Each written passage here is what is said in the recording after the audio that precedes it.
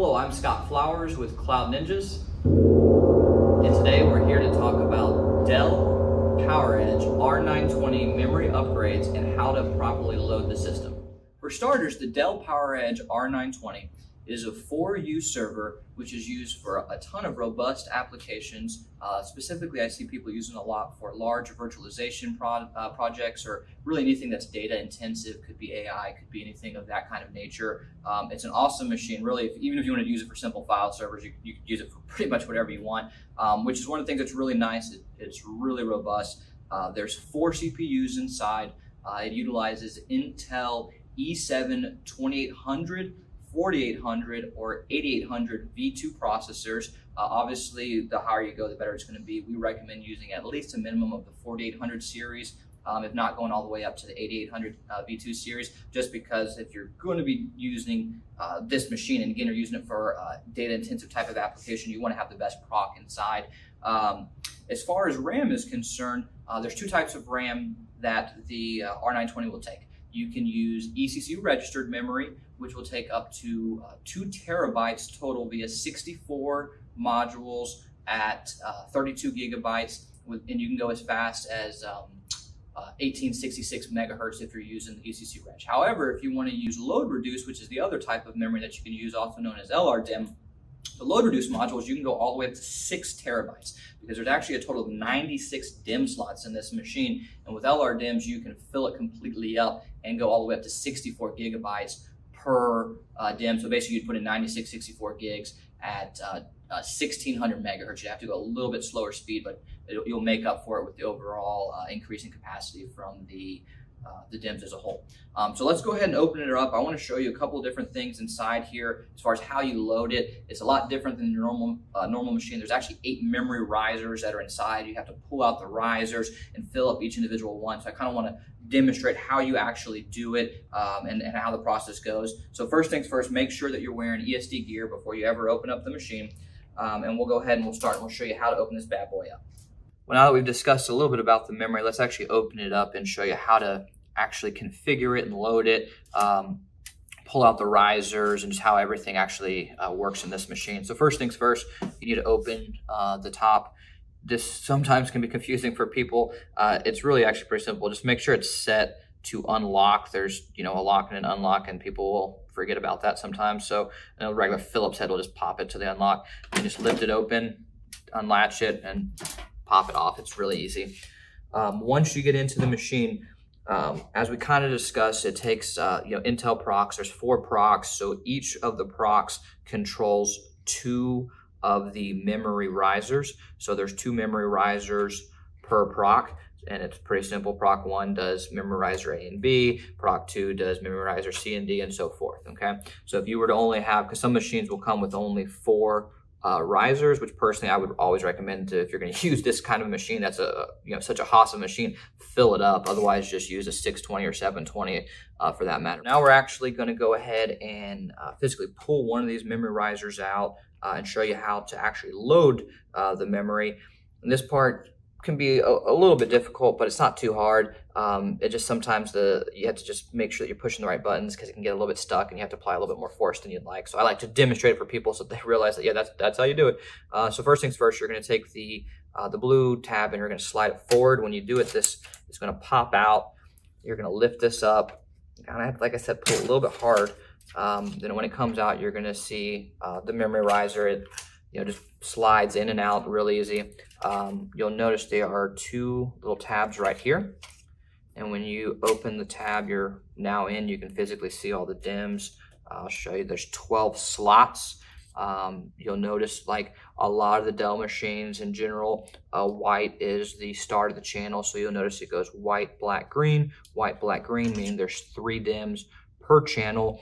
This is actually really important to note, because we had said earlier, if you're using ECC registered, you can max out at 2 terabytes via 64 modules, 64 times 32. There are no 64 gig ECC registered, in case you were wondering. There's only 64 gig LRDIMM in DDR3 world. DDR4, that's different. But you will notice there are 3 DIMMs per channel. While this is important, we've talked about in some of our other videos, if you haven't seen them, the rank rule.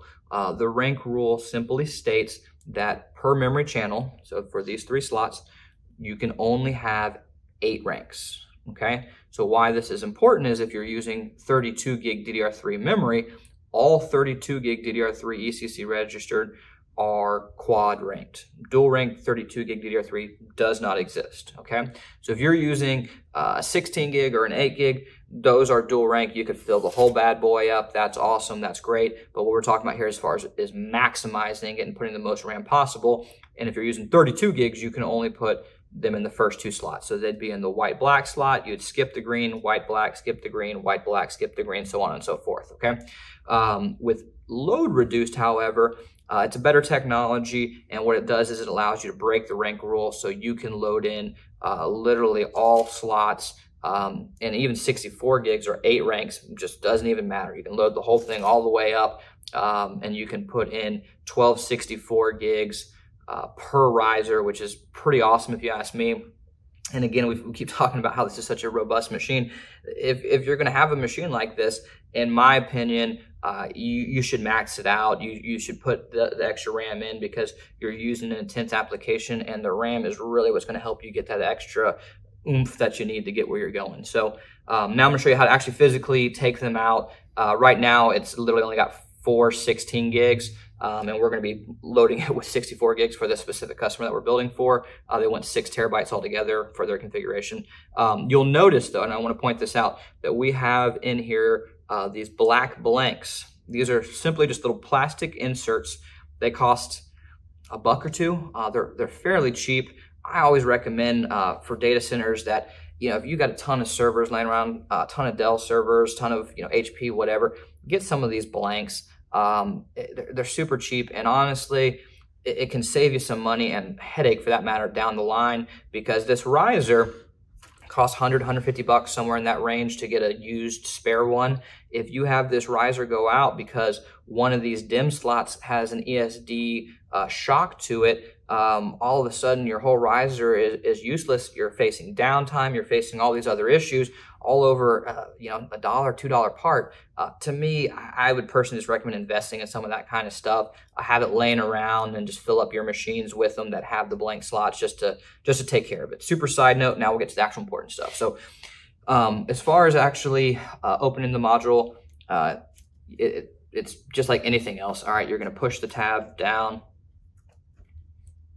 Okay, I always put my hand on top because I don't want it to pop out, and then push the other tab down over here, and you'll see it's loose now where I can physically actually remove the module. Okay, so now I have the module taken out, and I'm gonna go through and do one by one and take out the blanks as well. I'll try to be quick because I know everybody's time is valuable, so I'll probably just do these first 6 slots over here so that we don't waste too much time here. Okay, so we got these all removed. Normally I'd be putting them directly into trays because you want to make sure that you're always protecting your parts, but for sake of time, I'm just laying them on the ESD table. Okay, so we're gonna open up some 64 gig RAM. Actually, I'm gonna keep it down. So we're gonna open up some 64 gig RAM. The 64 gigs are shielded, which is pretty cool because they do tend to heat up, so the shield will help dissipate the heat.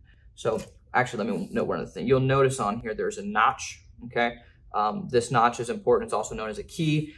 This key, it's real simple. It will prevent users from making errors. For instance, if you were trying to put in a DDR4 module, it physically wouldn't fit. If you were trying to put a DDR2 module, it physically wouldn't fit. If you're using a desktop or, you know, a laptop would be really small, but if you're using any other module, they physically would not fit, and this key helps you. But you also need to make sure when you're loading it, I have seen people who flip it around and they jam it in there and then they, you know, end up damaging the module. So you just need to make sure that it's lined up properly, and it literally just clicks in, and you'll even hear the little click as it goes in. And make sure that the tabs go perfectly in on each side, and you just load this bad boy up. So I'll do a couple of them real quick just to show you how easy it is. And that's the nice thing about RAM, to be quite honest, is that you can load up, you know, a riser in, you know, probably 4 to 5 minutes, knock out this whole machine pretty quick, and you're getting such a huge boost in performance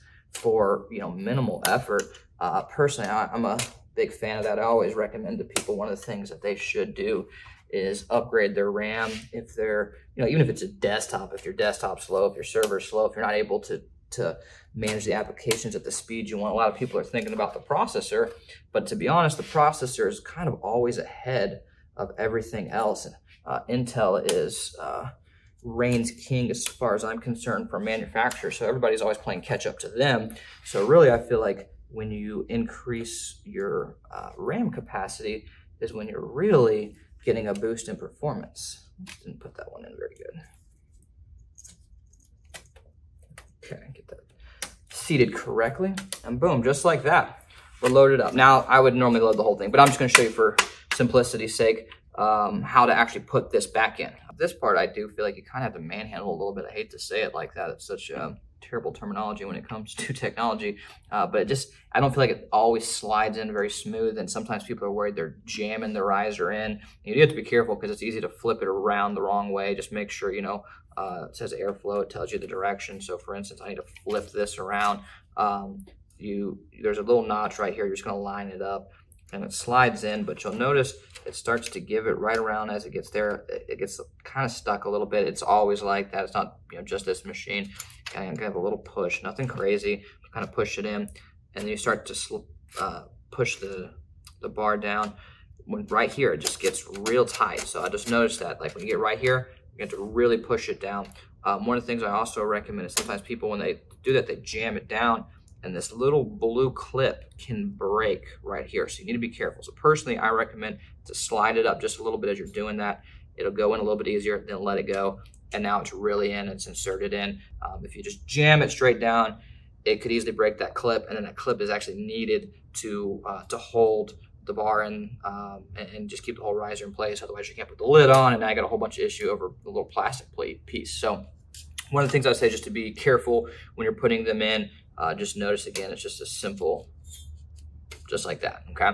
So now it's partially loaded. I'm gonna go through and actually load the whole thing for the customer here in a second. But you can see it's really simple. It's really not that hard once you're familiar with the machine and how to actually open and operate the machine. You can, load this bad boy up for, pretty simple, maybe 30 minutes of time if you wanted to go through all the risers and had it completely loaded and had to replace everything. Otherwise, honestly, it's a real simple process that's not going to take a lot of time, but it will increase your overall performance for a number of different applications for relatively cheap. So if you're interested, if you are wanting to upgrade your machine right now, if you need some 32 gigs or some 64 gigs, we actually just got in.